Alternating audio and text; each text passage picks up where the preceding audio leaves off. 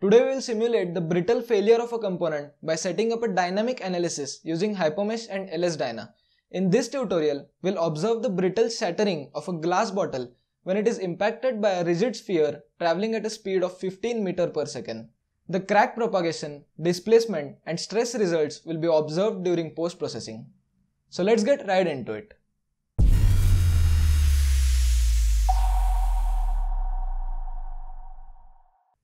I have already created a base model K file which includes all the parts required for the analysis meshed using hex elements. We will use this K file to start setting up the analysis. The link for this file is provided in the description. Feel free to download it and follow this video step by step to get a clear understanding of the overall procedure.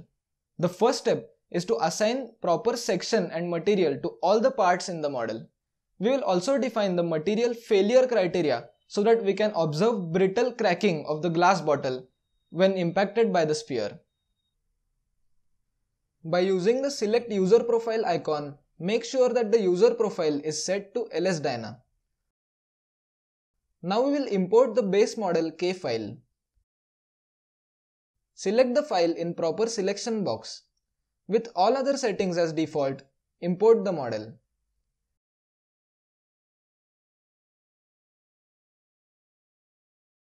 Now let's enable the solver browser from the view panel. As you can see, there are three parts in the model: the sphere, bottle and the bottle holder. Hex mesh has already been created for all the parts. Now create section solid.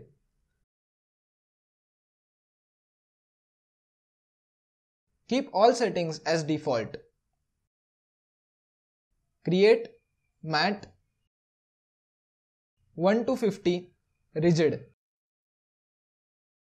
Enter proper name for this material. We will enter the default mechanical properties of steel. For this analysis, we are using the unit system kg, mm, millisecond, kilonewton and gigapascal.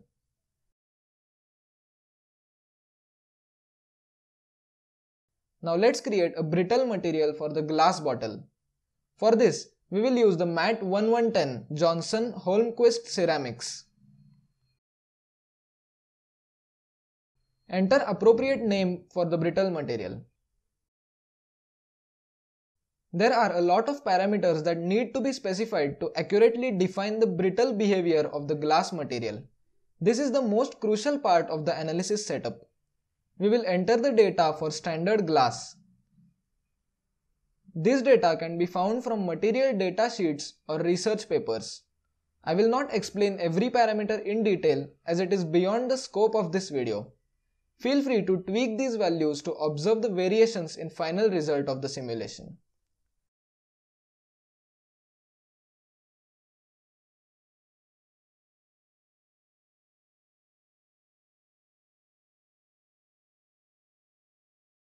Let's assign the section and material to all the parts.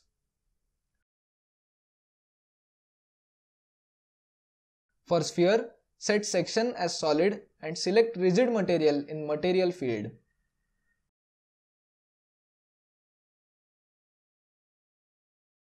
For bottle, set section as solid and select the brittle glass material.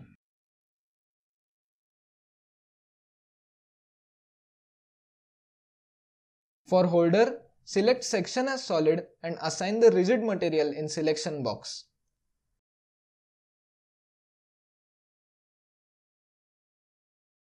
Now we will define the material failure criteria so that we can see the glass shatter due to the impact. Press Ctrl F and type erosion. Add the material erosion property to the model. Let's enter the maximum effective strain value as 0.01. We will cap the maximum principal stress at 0.15 gigapascal. Set number of conditions as 1. Now select the glass material to link this erosion criteria to it.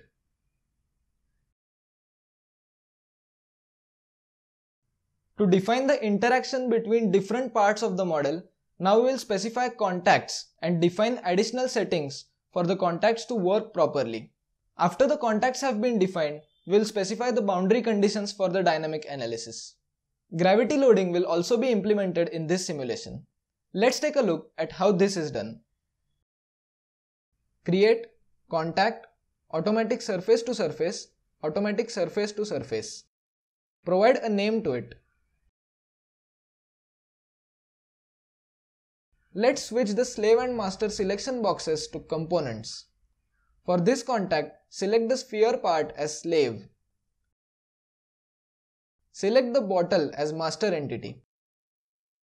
Enter value of static friction coefficient as 0.2 and that of dynamic as 0.1. Check box next to additional cards and set value of soft as 1.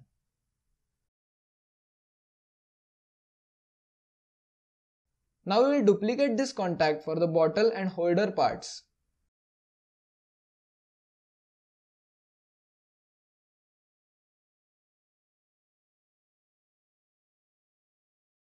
Select slave entity as bottle.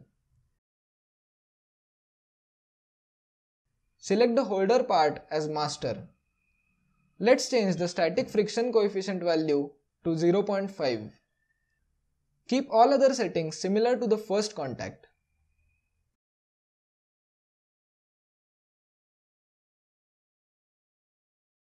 Now create boundary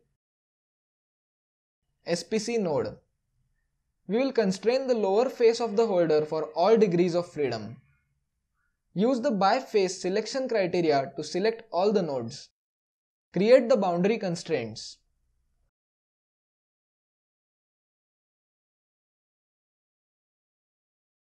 Let's hide all the constraints for now.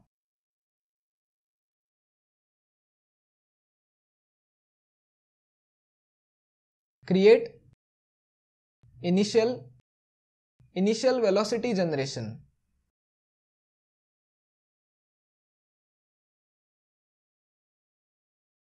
Switch the selection type to part ID. Now select the sphere part.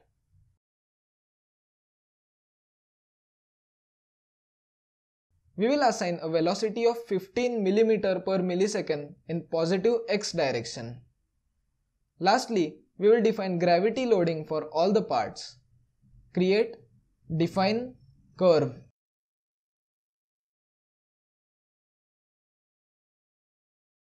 Create a new curve and specify a name for it.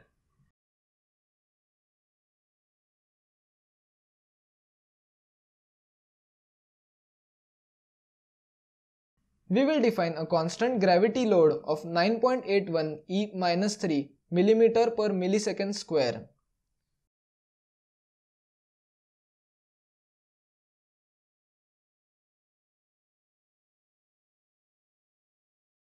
Update the curve.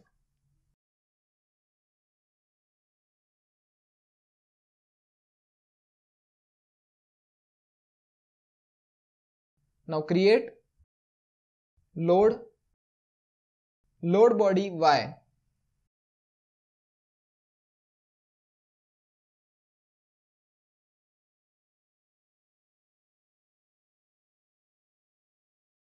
Select the gravity loading curve in proper selection box. As gravity is along negative y direction, enter multiplier value as -1. Now we will specify the additional analysis settings. These settings will determine the total duration for which the analysis will run and also the time interval after which the output files will be written out. This will also help us extract specific outputs from the analysis for post-processing. To specify the total runtime for the analysis, create the termination control card. Enter end time value as 20 millisecond. Create control energy. We will switch to the second option for all the fields to calculate energy dissipated by all forms during the impact.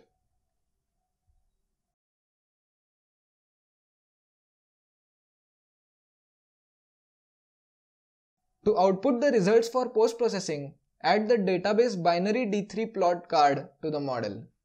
Let's use value of dt as 0.2 millisecond. To output global statistics like work and energy, add the database option card.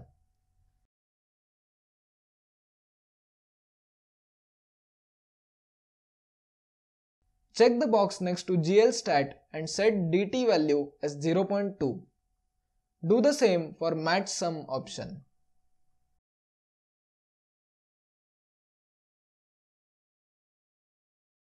The analysis setup is now complete. Let's export the K file so that it can be run using the LS Dyna manager. Make sure to use underscore in place of space while entering all file names.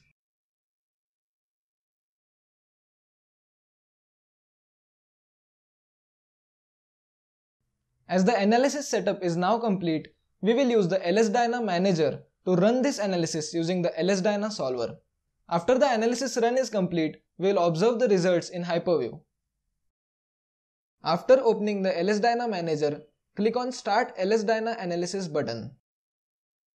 Now select the K file which we exported from Hypermesh. Enter the N CPU and memory options as per hardware specifications available. Click on Run to launch the LS Dyna solver. This will take some time to solve. I will pause the video and resume once this is done. The analysis is complete and normal termination was achieved. Let's view the results in Hyperview.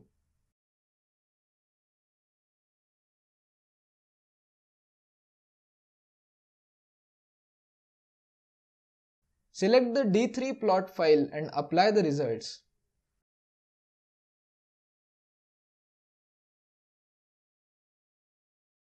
Open the Contours tab and apply the displacement results. Let's set the legend type as dynamic and numeric format as fixed. Play the result animation. We can clearly see the brittle cracking of the glass bottle.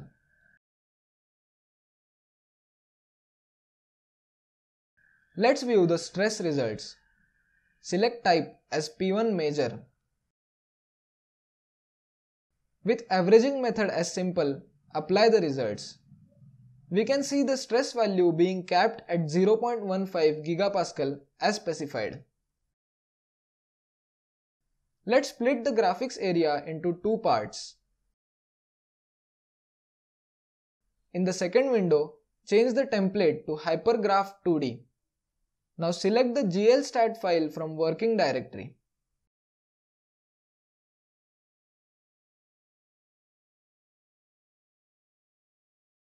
Select energy, kinetic energy, potential energy and total energy. Energy. Select proper unit system from the options provided. Apply the results. We can see the total energy is conserved during the impact. This validates our analysis setup. We have successfully observed the brittle failure of a glass component under impact loading conditions using Hypermesh and LS Dyna solver.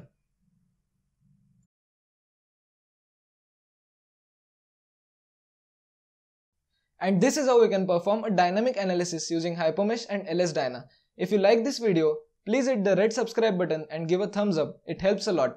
Make sure to follow me on social media to stay updated about latest video content.